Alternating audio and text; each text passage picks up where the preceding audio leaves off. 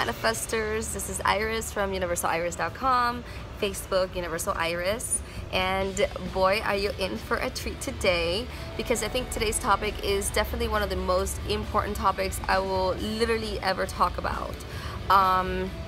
Well, it's all about how to deal with stress and anxiety when you are expecting your manifestations. And we all know that has a name, and that is called resistance. How to deal with resistance while you're expecting your manifestations. I'm very, very excited to talk to you guys about this, because I do not come from being, a law of attraction certified coach. I come from being the holistic branch, and being certified in past life regression and inner child regression therapy. Hypnotherapy, might I add. My intentions first were to help people. And as I was helping people with their anxieties, their traumas, their abuse, or exactly pinpoint where their insecurities came from, as I was able to help clear my clients off of their limiting beliefs, all of a sudden, bam, their manifestations were right there.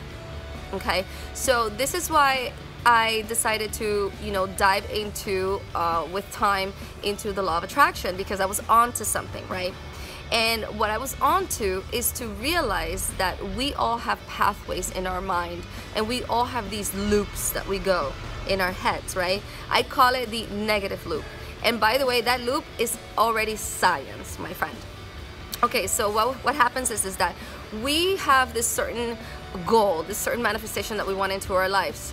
As soon as we put that intention out there, your mind starts to basically hinder you. Your mind starts to work against you into how you're not going to receive it, how it's not going to happen. And sometimes we give it up altogether. Actually, not sometimes. Many of us, we give it up altogether, right? But the truth is that I want you to look into your fears, and I want you to look into those repetitive thoughts that are happening in your mind. They are telling you so much about yourself. And instead of just shutting yourself down and putting yourself down, like, oh, stop thinking that, and oh my God, I'm so crappy, and like, oh, this is not gonna happen, and what am I thinking? Just be kind to those thoughts and listen to them. What are they really saying? And ask yourself, what do they remind me of? Because your joy, your love, your life, your manifestations, your car, your job, your career, your abundance is on the other side of those thoughts. And so instead of just, this is what I notice most coaches do. Just put on the affirmations and train the mind. It doesn't really quite work that way. You have to first heal yourself emotionally, and then you can train your mind. Okay, because healing yourself emotionally is what is going to break away from the repetitive thinking.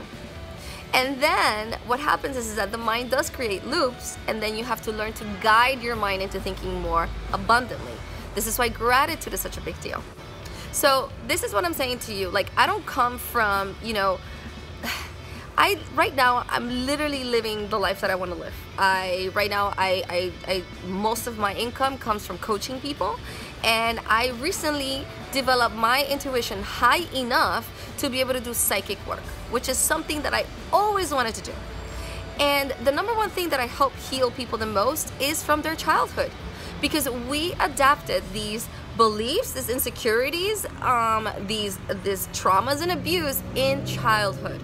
And your inner child is what is going to help you have the vision to manifest whatever it is that you're looking for.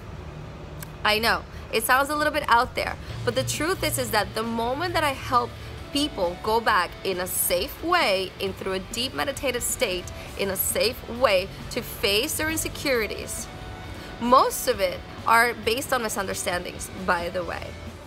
And second of all, once they're able to face that, it's like this huge shift. This huge shift happening within their bodies, and they are no longer attracting the same situations where they feel threatened or they don't feel good enough. So this is a huge secret, you can say, to revealing and understanding how your manifestations work. And this is why I tell people, whenever you feel anxiety, instead of feeling even more anxious, instead of hating yourself even more, instead of putting yourself down, talk to yourself. Talk to that part of yourself that is scared. And talk to yourself as if it was a child. See what it's trying to tell you. And if you feel compelled to work with somebody else, because most of the time, oh, I think I can do this on my own, I think I can do that on my own. I'm sorry, honey, when I was developing myself and I was really finding my purpose, I did not do this on my own. I had several people that helped me with it. So what makes you think that you're gonna do it on your own? And actually, the opposite goes to the people that always want to be working with somebody else. It's like, if you're always clinging on to somebody, maybe, just maybe, it's time to let go and let the universe work its magic by facing your own inner fears with, you know, somebody or with yourself in a way that you can understand that most of our fears and all of our fears, first of all, it's all an illusion. And then second of all, it comes from our past. This is why being present is so important.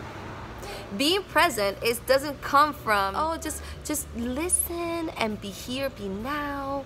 No, being present really means stop putting misconceptions from the past into your present life. And that is the magic. I literally live every day filled with magic. I've been able to declutter my mind so much that now I'm doing psychic work for other people. And this is something that I always wanted to do, and I never had the balls to admit it to myself and not even to my family. I actually told my family last year, hey guys, you know what, by the way, I actually want to be a psychic. Like, I want to do psychic work. And now this year, maybe like literally, probably I told them this year.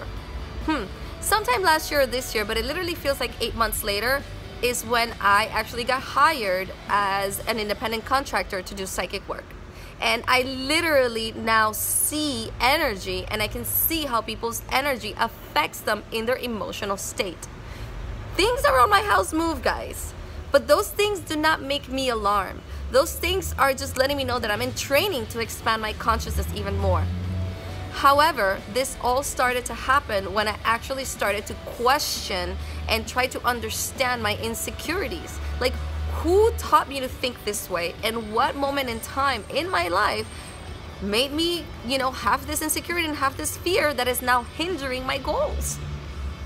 So I hope that you guys, you know, really feel awakened by this information. You know, we have literally gateways in our minds. Then when we start to exercise them through our fears and actually understand that when we have this repetitive thought, it's not that it's going to hold us back, is that it's actually trying to teach us and it's trying to help us how to let it go. And so the best advice that I can give you is work through inspiration. It's called inspired action.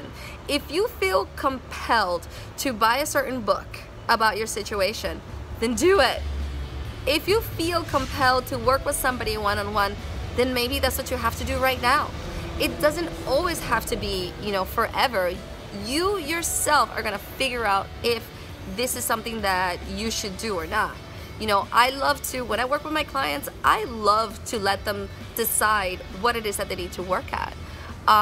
But, you know, one of the biggest things is to realize, hey, maybe, just maybe, I need a little help. So anyways, guys, I hope that this really enlightened you, really helped you feel good. Just know that these fears are there to teach you. They're not there to hinder your growth. And please don't give up on your dreams, because again, your joy, your love, your abundance, your money, your job, your family life, your car, your dream house is on the other side of those thoughts. And just know that those thoughts do not just manifest on their own like that. Those thoughts come from experiences in the past, even listening to your parents at the dinner table. Yes, I used to hear my mom all the time saying that there's no money, and boy, did that hinder me in my adult life. So this is my message to you. It all comes from somewhere, and there's always ways of letting it go. I love you guys, and mwah, have a great one. Happy manifesting.